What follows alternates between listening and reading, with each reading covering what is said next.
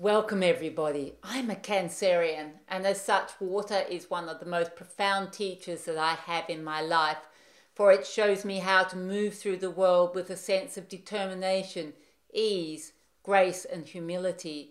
For the journey of water as it flows upon our Earth Mother can be mirrors for our own life path. Water begins here on our Earth Mother as it falls from the skies or melts from ice and streams down a mountain to a tributary, to a stream, to a brook, in the same way that we come into the world to begin our ways on life.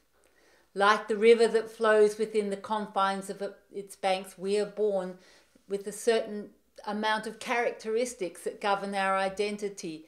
We are born in a time and space and within a specific family of our choosing. We have certain gifts and challenges that we all will face as we travel along the meandering ways of our life. And within these parameters, we move through life with its twists, its turns, its obstacles. Simply look at the river, for it is as she flows. There is such a grace and humility about water. When a river breaks at a waterfall, it gains energy and rushes on.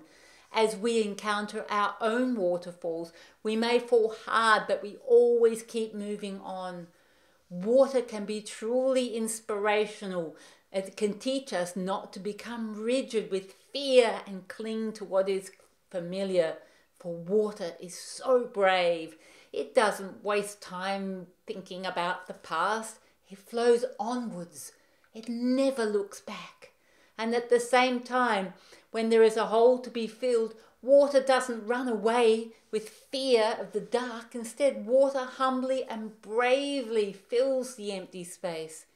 In the same way, where we can face the dark times in our life.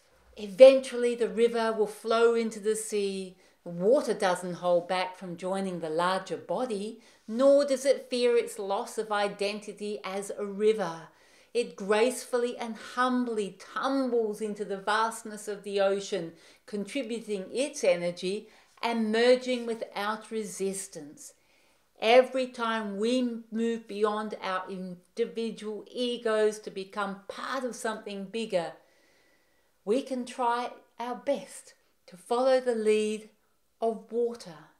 Sharon Ramel with you, your humble Cancerian from the couch.